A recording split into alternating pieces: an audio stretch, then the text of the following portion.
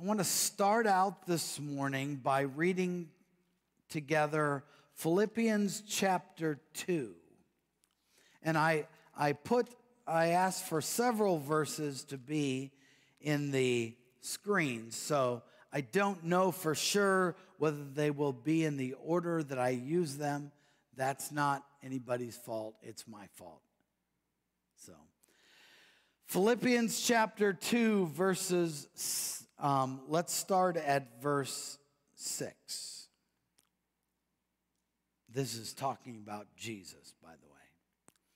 Who, being in very nature God, did not consider equality with God something to be used to his own advantage. Rather, he made himself nothing by taking the very nature of a servant, being made in human likeness, and being found in appearance as a man, he humbled himself by becoming obedient to death, even death on a cross. Lord, speak from your word. In Jesus' name, amen. So we've been in the Apostles' Creed. We've been studying this document, which can be traced back well over 1,000 years. It wasn't written by the apostles, but it can be traced directly back to the apostles' beliefs. Just to clarify, a side note here, we often use the word apostle and disciple interchangeably. There's a slight difference between the two. The apostles that Jesus called were the people that he called and he trained and he sent personally. Generally, the Bible refers to a disciple as any follower of Jesus. That's why at one place in Scripture, Paul, who never met Jesus during his earthly life, defends his own apostleship. He says, I am an apostle because Jesus appeared to me on the road and sent me. So when we say the Apostles' Creed, we're not just saying this was what the original disciples, the people that followed Jesus, believed. They're saying this is what the inner circle, what the direct followers of Jesus believed. So just a side note. Now, I do want to remind you of two things, one that we've touched on already, the other one that I want to add to that. One is that we had said that believe is a transitive verb. A transitive verb is a verb that goes somewhere. If I just slap, that doesn't really make sense. If I slap the podium, that's a transitive verb. It means you do it to something. And when we say we believe, we don't just say we believe. Although our society wants to believe that. You got to believe in what? Well, you've got to believe in something. So we want to remember that when we talk about what we believe, we are talking about specific things. The second thing I want to point out about belief is that you can't, in the Bible, separate mental belief from active belief.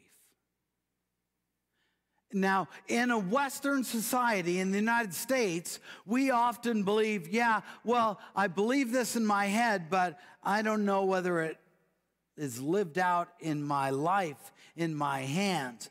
But in those days, in the days that Jesus walked on the earth, in the societies and cultures that the Bible was written, there could not be a separation between what you believe in your head and what you believe in your hands. Now, I think we all know that there sometimes is an inconsistency, right? There are things that we believe in our brains and in our hearts that don't make it to our lives.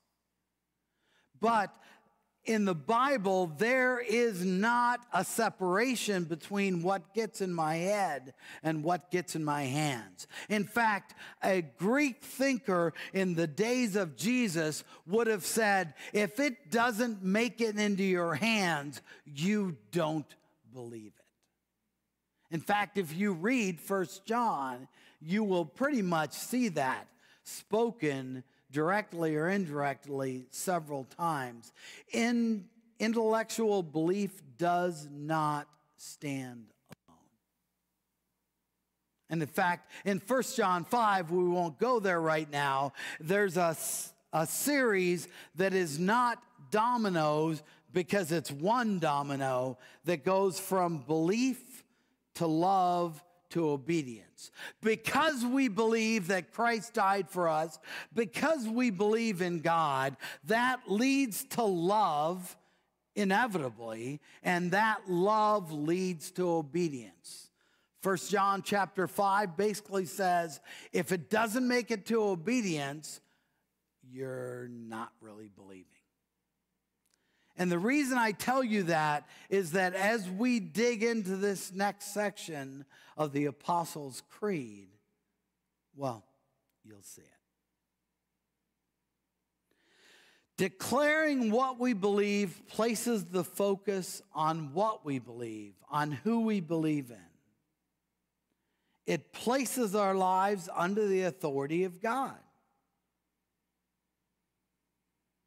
When we say together we believe, we are saying, God, we don't just believe in you, we place ourselves under your authority. Now, we know that there are other things that are going to draw our eyes away. There are other things that we believe. There are other things that we wrestle with. But ultimately, when we say this, we are saying, you are the authority, God. You are the center. One of the best ways for me to think about this is they tell me I was never a ballerina, okay? But when they spin in ballet, the way you do that, and you've seen that on TV or in movies where they spin and this just, it's amazing. They're so quick and their heads snap around. And because I'm unstable, I won't try to do this a lot. But they pick a point on the wall and they spin and they whip their head back around.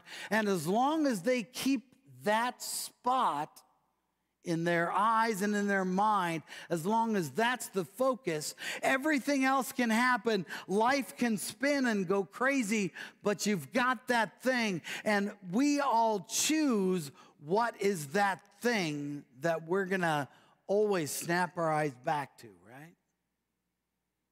And when we say, I believe in God the Father Almighty, when we read these things through, we are saying, God, you and your Son Jesus, and the story that the Bible tells us, and the Holy Spirit, and all of that, that is the truth that our eyes snap back to.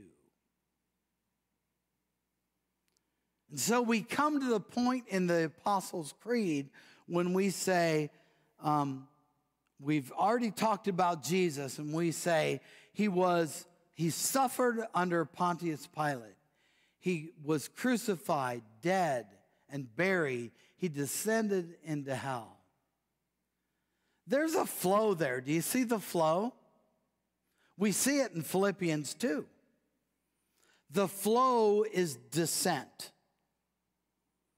In Philippians 2, verse 6, it says, he was in nature God. He was enthroned with God in heaven. Jesus, the Son, was there. I mean, think about it.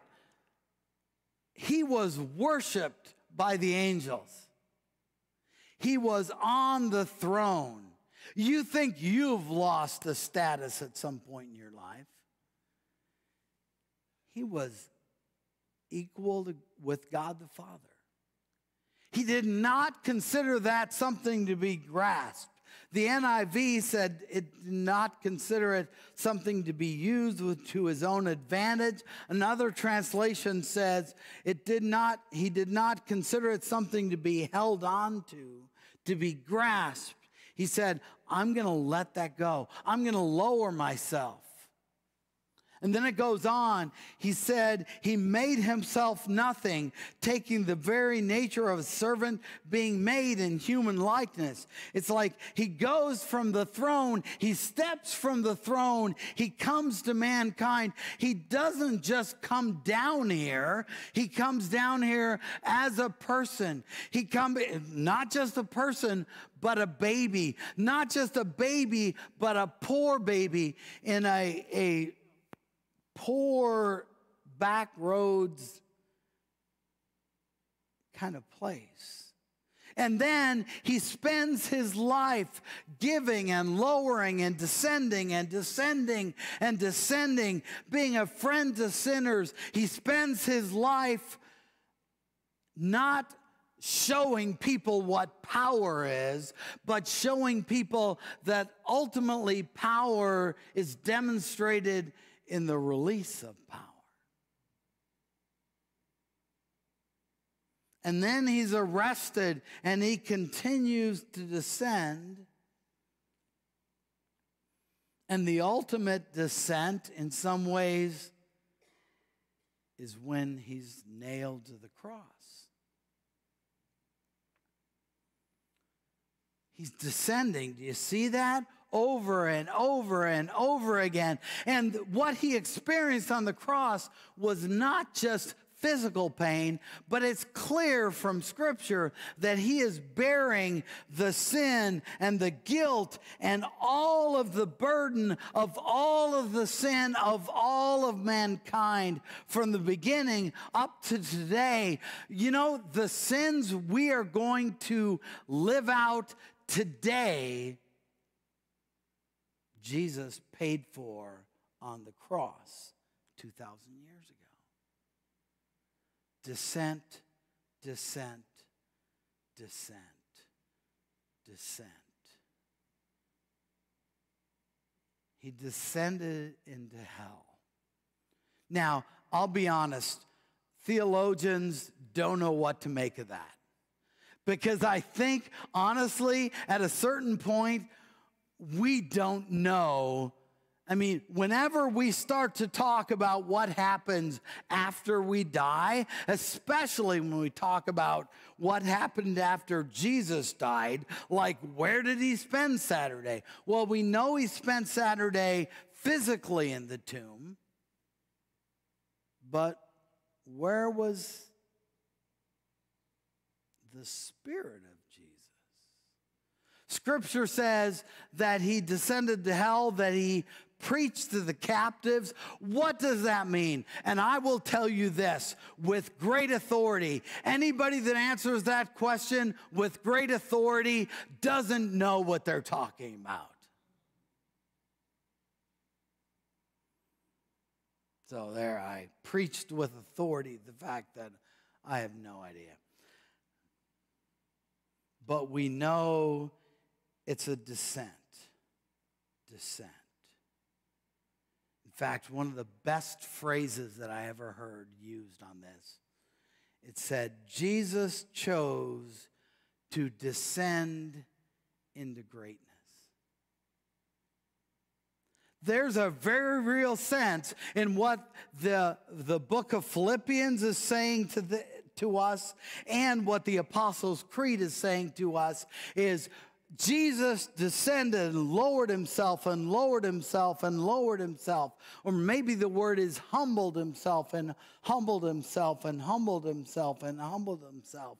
And no matter how low he got, he said, I'm going to go as low as it needs to be because I love my people.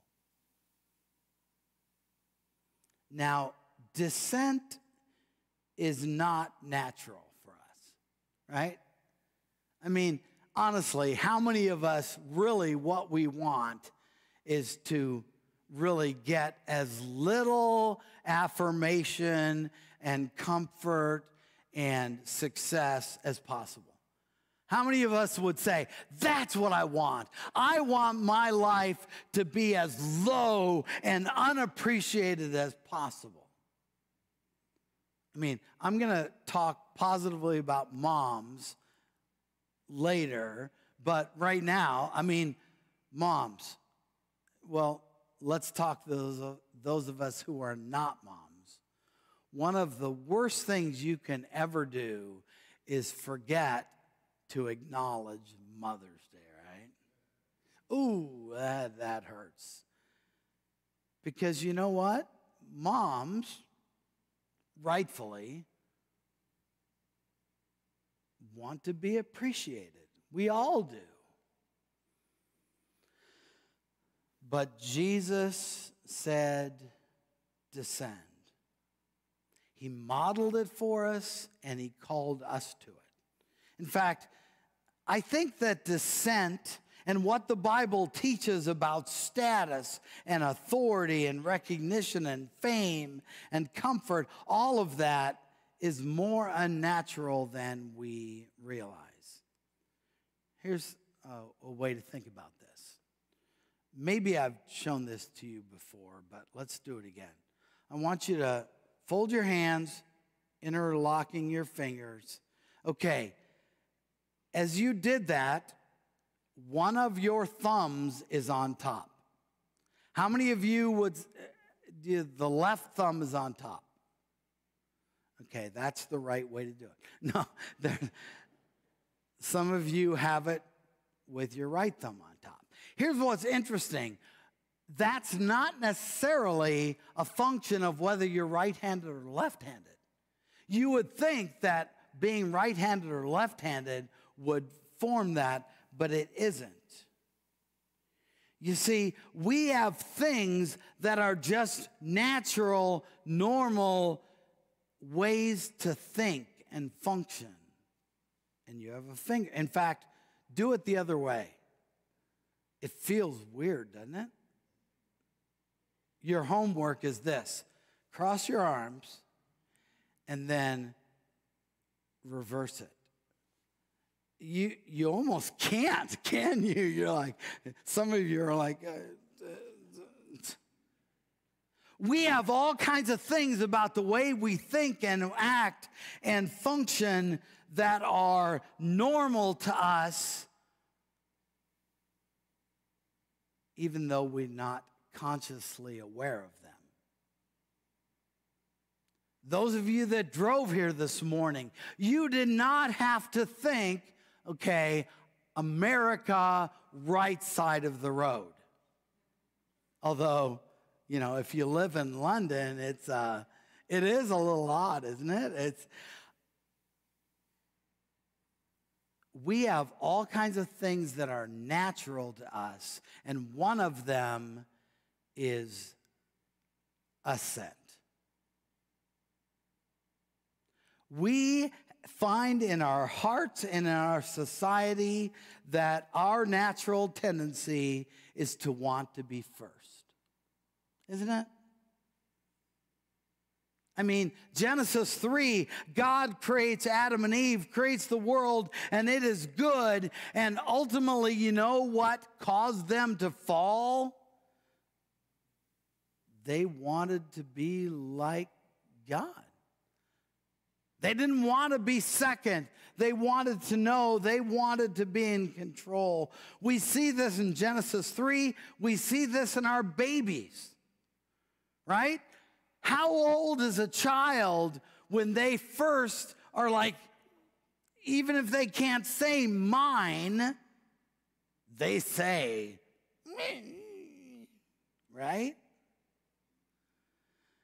And then you grow up and you get married and that all goes away because we're not selfish anymore, right?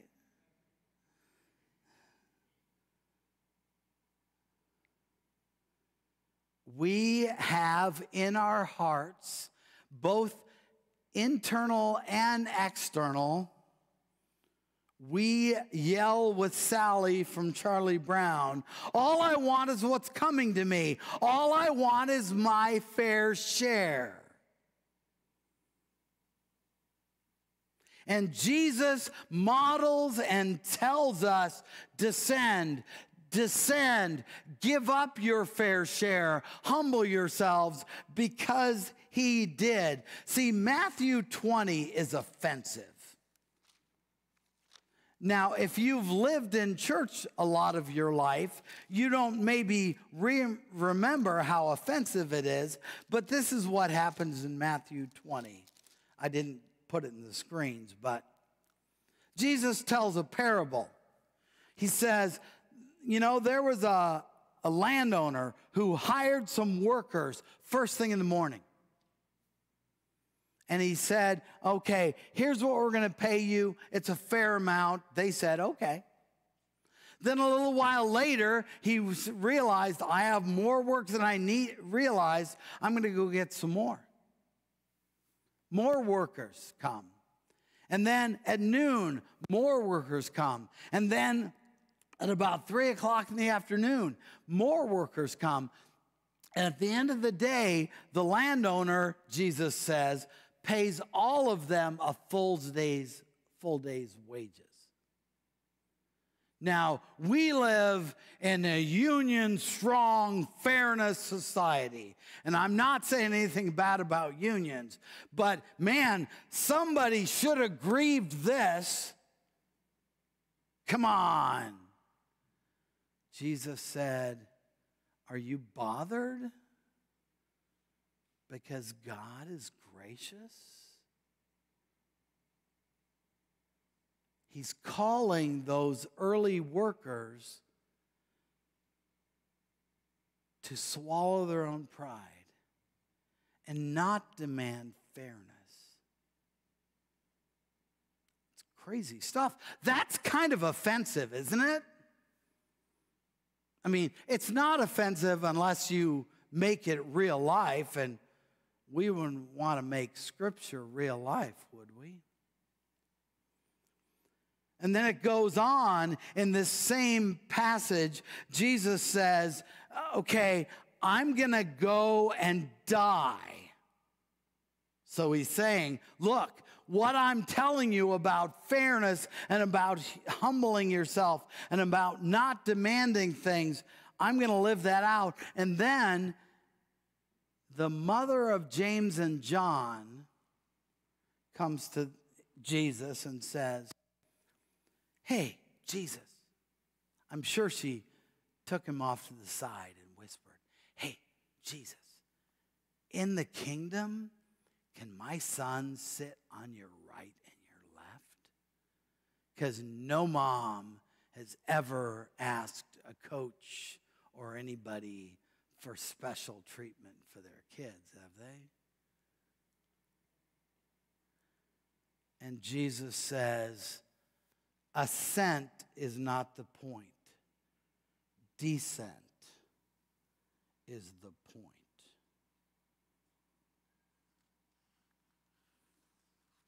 Look at what Jesus did in Philippians 2. He lowered himself. He left heaven. He took on suffering. I mean, sometime in the next couple of weeks, we'll bring in the people from Service Mechanical, and they'll flip over the HVAC from heat to air conditioning. And we will have a moment of intense prayer that the air conditioning will work. Because surely we can't sweat for Jesus. Now, I understand. I want air conditioning. But how sad is it that part of me is as concerned about my comfort, or I'm more impressed by my comfort than that Jesus left heaven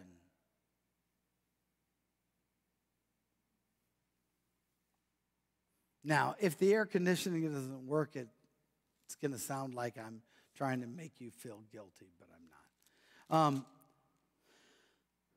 Here's what Jesus did in Matthew 27. I want to walk through this. Sometimes we only do this around Easter. Matthew 27 at verse 32. As they were going out, they met a man from Cyrene. Jesus has already been beaten to the point that he can't even carry the cross on his own. He has been mocked. He has been laughed at. This Jesus, who was and still is, the Son of God, who has lowered himself and lowered himself and lowered himself. He has been beaten and humiliated and mocked and rejected. They meet a man from Cyrene named Simon, forced him to carry the cross. They came to a place called Golgotha, which means the place of the skull. They offered Jesus wine to drink mixed with gall, but after tasting it, he refused to drink it. When they crucified him, they divided up his clothes by casting lots. And sitting down, they kept watch over him there. Above his head, they placed the written charge against him. This is Jesus, the King of the Jews. They were mocking him.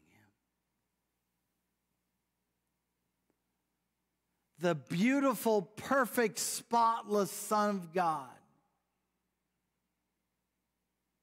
has descended this far. Two rebels were crucified with him, one on his right, one on his left. Those who passed by hurled insults at him, shaking their heads and saying, "You who are going to destroy the temple and build it in 3 days, save yourself. Come down from the cross if you are the Son of God." In the same way, the chief priests, the teachers of the law, and the elders mocked him. He saved others, they said, but he can't save himself. He's the King of Israel. Let him come down now from the cross, and we will believe in him.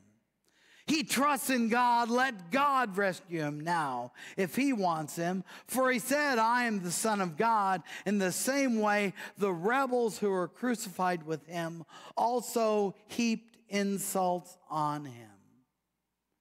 And it goes on, and it says that for 3 hours there was darkness, and Jesus cried out in a loud voice, "Eli, Eli, lama sabachthani," which means, my God, why have you forsaken me?" And finally, in verse 50, when Jesus has cried out again in a loud voice, he gave up his spirit.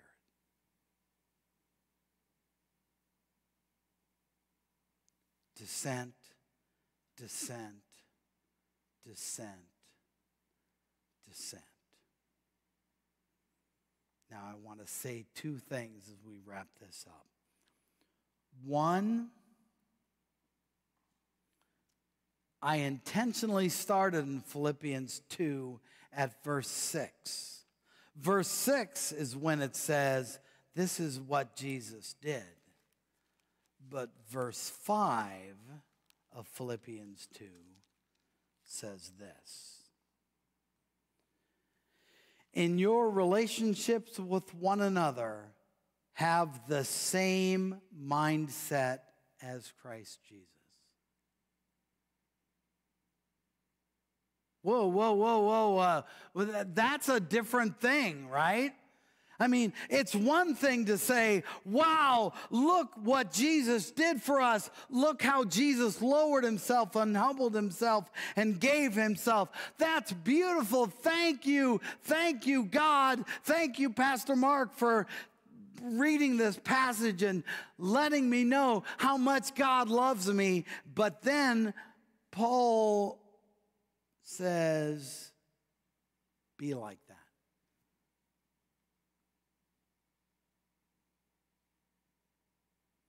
Luke 9:23, Jesus says, whoever wants to be my disciple must deny themselves and take up their cross daily and follow me. For whoever wants to save their life will lose it, but whoever loses their life for me will save it. What good is it for someone to gain the whole world and yet lose or forfeit their very soul? See, Jesus is not just saying, be like this. He's saying, that's the way it works. That sacrificing yourself, lowering yourself is the only way to climb the ladder. The only way to be exalted is to lay down your life. It's not ultimately only a command. It's a statement of fact. Like,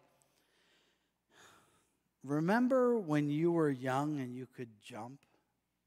You know, jumping when both feet leave the ground at the same time? Jaron can still do it. I've seen it.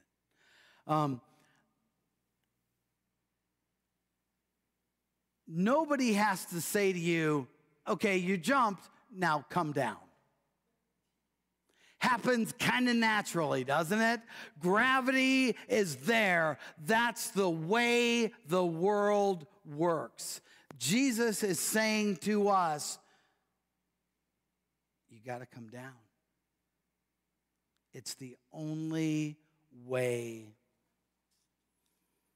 He's calling us to descend with him. Why don't we like it? I came up with 3 general reasons we don't like to descend. One is comfort, right? I mean, being at the top of the heap, playing King of the Hill is fun if you're the king of the hill. It's comfortable. We want to be on top. Another reason is pride. I can actually remember this. In about 6th grade, after school one day, we were on this hill. There was this house being built in the town, and it was kind of right next to the school. And some of us were playing King of the Hill. And, well, the boys were playing, because girls generally don't play that because they're smarter than that. But I remember this moment when I was, for a moment, king of the hill. I pushed all the other boys off. They must have been 3rd graders. I was in 6th grade. But I remember vividly looking over, and this girl, Laura, that was kind of my idea of the perfect 6th grade girl, was looking at me. And in my mind, at that moment, she was thinking, Mark. Pretty sure that wasn't the reality of the situation, but there's something about being that guy that feels so good. So we don't like to descend because of comfort. We don't like to descend because of pride. We don't like to descend, 3rd reason, because of self-centeredness, right? It's about me. But Jesus is saying, descend with me.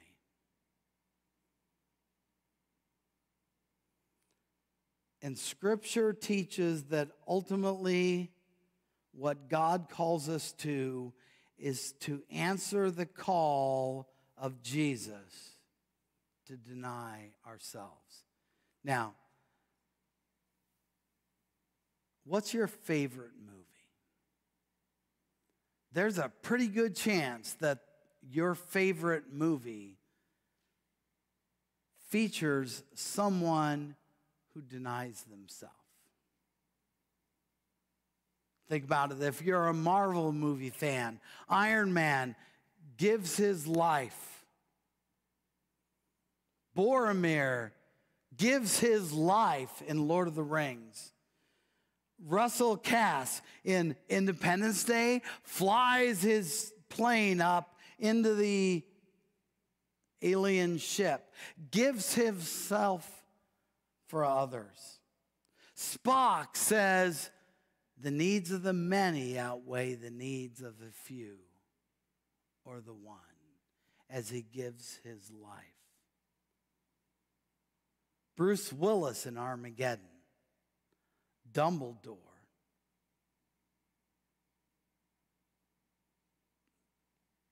A couple of years ago, my friend Bob, who I went to college with, who went to South Africa as a missionary,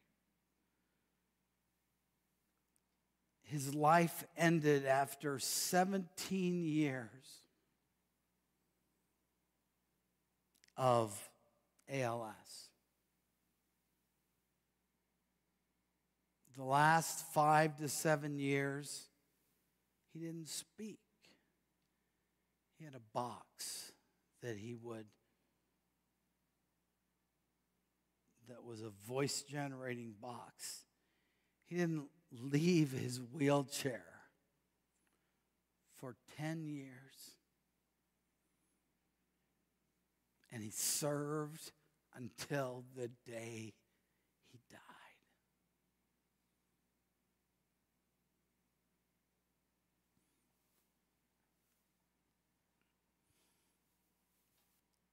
Jesus calls us to that. And just a side note, Jesus was a friend to sinners. It's one of the main things that they criticized him for. He had lowered himself. He'd hung out with people like that. This morning as I drove to church, I felt like the Holy Spirit said, Mark, are you a friend of sinners? That's part of what it means to lower yourself.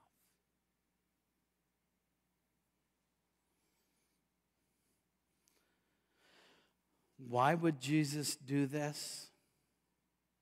Not for good people. The Bible says that we were enemies of God. Jesus said, greater love has no one than this, than to lay down his life for your friends. But we weren't his friends. We were his enemies. Do you understand that outside of Jesus, we're not good people? I mean, we like to think, well, I'm a good person, but I lie sometimes. So I'm a good person, but I lie.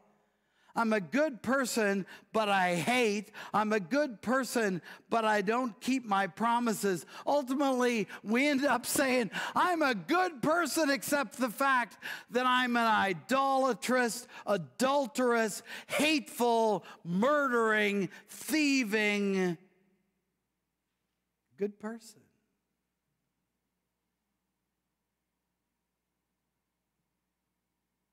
Why would Jesus do that? Because he loves us. John 3:16 is good news. For God so loved the world that he gave his one and only Son, that whoever believes in him would not perish but have eternal life. But 3:17 might be even better. For he did not come to condemn the world, but that we might be saved. Hebrews 12:1 and 2 says, he did it for the joy that was set before him. And Revelation 5 says this. In heaven, people are singing to Jesus, "You are worthy to take the scroll and open its seals, because you are slain, and with your blood you purchased for God persons from every tribe and language and people and nation. You have made them to be a kingdom and priests to serve our God."